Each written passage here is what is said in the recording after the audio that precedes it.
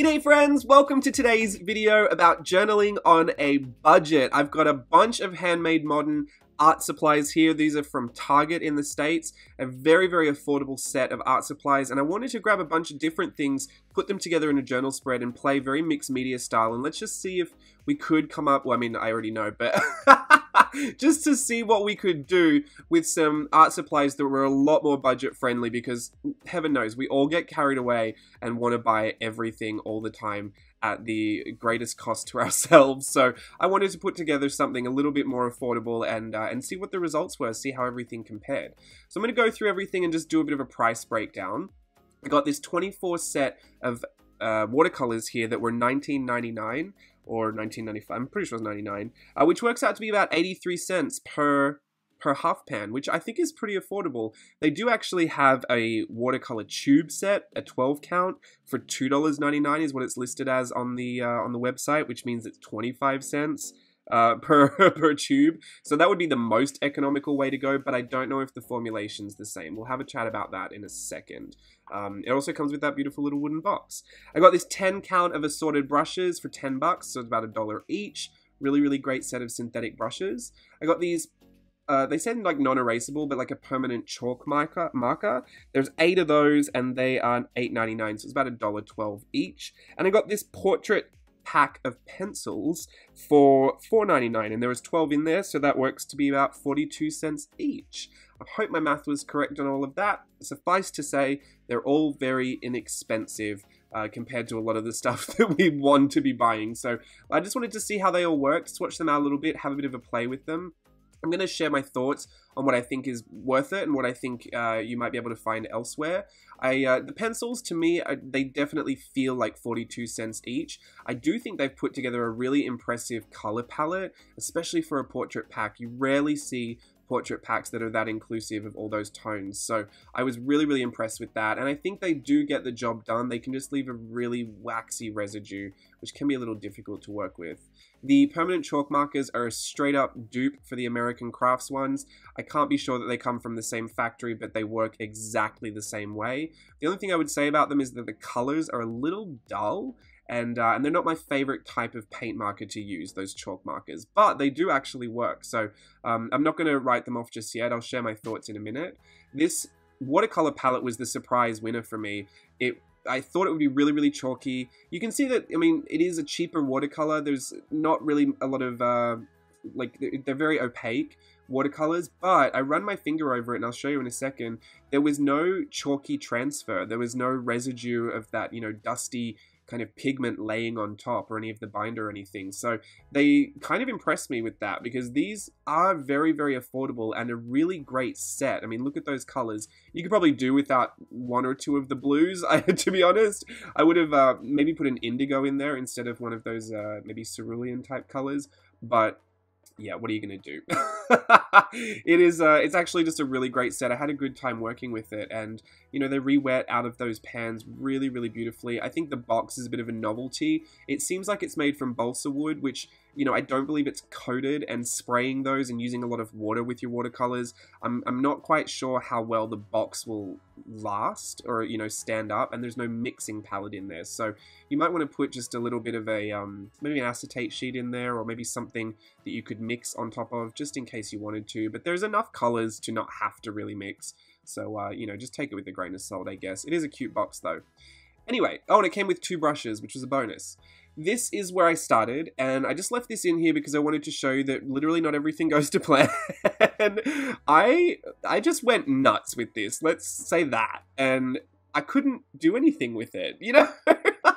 I tried to put the paint over the top, it just wasn't working for me, so I just abandoned it. I thought, you know what, you don't have to save this, just get a new journal, start again. What are you gonna do? So I did just that, abandoned that one, started again, and I was much happier for it. I think, you know, as far as the products go, I think we should probably talk about that a little bit more, because I want to tell you how they work and what my opinions are.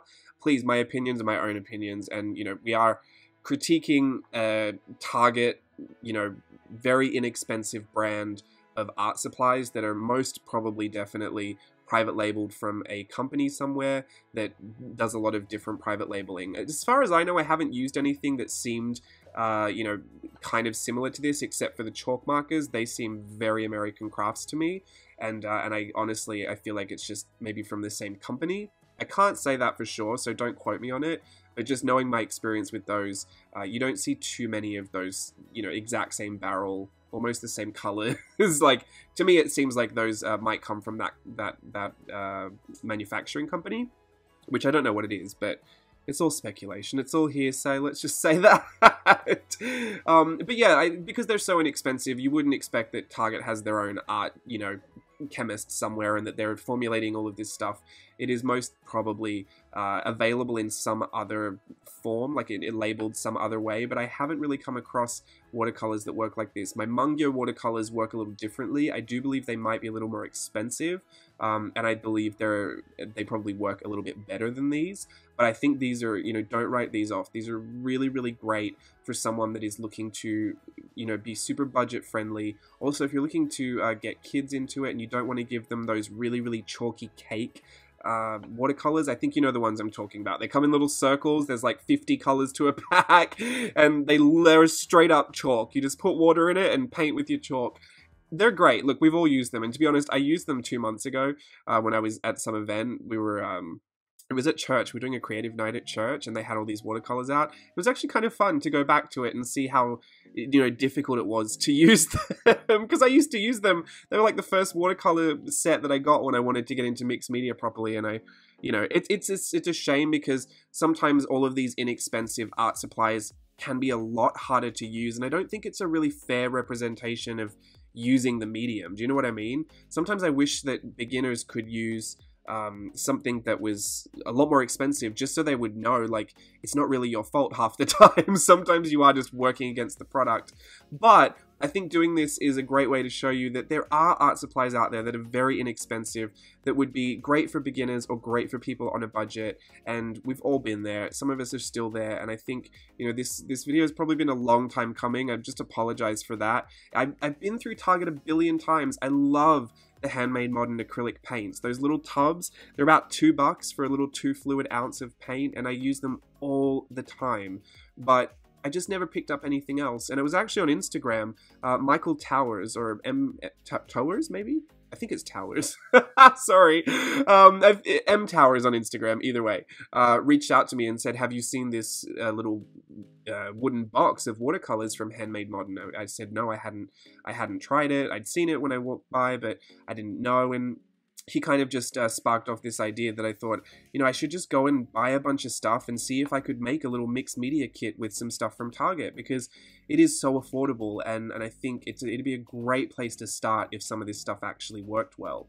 And so I'm going to give you, you know, kind of my summary here, and maybe a little prematurely, but I think if you are starting out with mixed media and you want to build and add a few things to your collection, I might recommend this watercolor set if you don't want to go for the Mungyo. If you think the Mungyo palette that I had listed ages ago, I don't even know if it's still available anymore. I think it's listed as Sargent Art. But if you go to my links down below, I have a Amazon storefront that has lots of lists. So if you go to the paints one in there, you'll see it's listed in there. If you're looking for something cheaper than that and you want a bunch of different colors to play with, or even if you're buying this for kids, or if you're getting this for a friend that maybe just wants to dabble, or maybe just have a little bit of fun, or you've got a friend that just likes to, you know, splash watercolor onto a page before they start journaling, you know, they're not really into doing anything crazy with watercolor, this is a great set, and I think I'm definitely going to give it my stamp of approval for being a great, inexpensive product. The other thing that I might recommend, obviously the Handmade Modern acrylic paints. I can't rave about them enough. Try the metallics as well. Those are actually really beautiful too. And the chalkboard paint I love because it's so rich and it's such a deep black, and it dries with such a great surface to work on. You can keep the tooth of the paper, but it's also pretty matte. These studio lights kind of make it show up a little bit more of a satin finish than it is, but it's very matte to work on. White pens, like white gel pens, work great over the top of it, and so do pastels and crayons. It's a really great paint. It's the chalkboard finish of the Handmade Modern. The other thing that I might recommend is the paint pen. I think the chalk markers, look, I'm not going to recommend them, but I'm also not going to say don't get them. I prefer a paint marker where the paint actually comes out as paint. When I'm using these kind of markers that come out a bit more like, you know, really opaque ink, kind of acrylic ink perhaps, I'm not quite sure what the formula is. I think they just run a little streaky, which is fine. You just let it dry and then go over it again, maybe 2 or 3 times. And they're very buildable like that, and that's completely fine too. I will definitely have a use for these. I just think this is one of those products where you're kind of working against you know, the enjoyment of actually using it. So I would probably go and spend your $9 on getting 2 paint pens that you actually do want to use, like 2 colors from, you know, a Montana acrylic paint marker, or the Posca acrylic paint markers are really great. I love the Posca ones. I actually love the brush tip Posca ones. I would probably buy a couple of those rather than the whole set of this chalk markers. But if you do want a set of these colors, maybe you want to draw on photos or glossy surfaces and stuff like that, or you just want to have a bit of a play, you know, they're buildable, so you want to work with that. And I think even the watercolors, I will say some of the colors, you can really build the saturation by layering it on top. So, but they're pretty good to re-wet straight out of the pen, and they're a really nice color story, and they're actually quite vibrant. So, you know, I think you're pretty good with the watercolors. I think as far as the pencils go, I'm not quite sure. I feel like they're a little better than Crayola, but not by much. So, I think it really comes down to the fact, you know, if you want a set of pencils that are cheap and that, you know, will work for, you know, some of them work better than others. I think that's kind of the way with cheaper pencils, because some pigments are just better to lay down and some are just harder to, you know, it costs more money to make a really great white pencil. So, you know, it's kind of hit and miss with some of the colors in that range. But I do want to commend Handmade Modern, or whoever picked that color story out, because it is by far the most inclusive color story that I've seen, and I think it gets props just for that. But some of the pencils do work really well, and then some of them are just kind of a miss for me, especially the white. In, you know, one of those brown shades just really doesn't work very well, but some of them do. So I'm gonna teeter on the fence with the pencils. And the brushes do molt a little bit. Some of them I don't think the ferrule's been clamped in that well, and some of the bristles will come loose. But I think for $1 a brush, if you want a sample pack, that's also a great way to go. I actually have a bunch of these brushes already, and I do like them. So I am going to recommend the brushes. I don't know if it's the most affordable way to go about it. You could probably get a better sampler pack from Michaels, but you got to be careful, because some of those sampler packs, they just fill, like it looks like, oh great, there's 50 in this one, but some of them they just fill with those, you know, those plastic bristle brushes that just really don't work, and they'll eat through your paper, and it just won't be a fun time. So as far as synthetic brushes go, I think, you know, these ones are great because there's a lot of different variety in it, and that might help you. I don't think they'll last very long is what I'm saying, but it might help you to get to know which kind of a brush you like to use. You might not know that you like to use, you know, these paddle brushes or angle brushes or round brushes or fan brushes. You might not know that until you've tried one of these. So I'd probably pick up the brush set as well. There's a bunch of other stuff that I haven't covered and I haven't purchased. Like they have watercolors straight from the tubes. They have, you know, they have watercolor pencils. They have calligraphy pens and brush pens and stuff like that. So if you have tried anything else from the Handmade Modern range that you didn't hear about today, let me know in the comments below what it was and if you would recommend it, or if there is a workaround that you think is completely fine and it really doesn't hinder your process. I think that's what I really wanted to get to, is I wanted to know if could I just sit down and have a great time with these. And bar me actually ruining the first sample I did, I really liked how this came out. I think it's really whimsical. I think it's really fun. It's always great to work and pop these colors with a black background, and I think, you know, as far as mixed media goes, these all mixed really well together. These products worked well together, and I think it'd be a great little starter set for someone if they were looking to build, you know, a bit of a bundle pretty quickly and pretty inexpensively. Is that even a word? Back to making up words.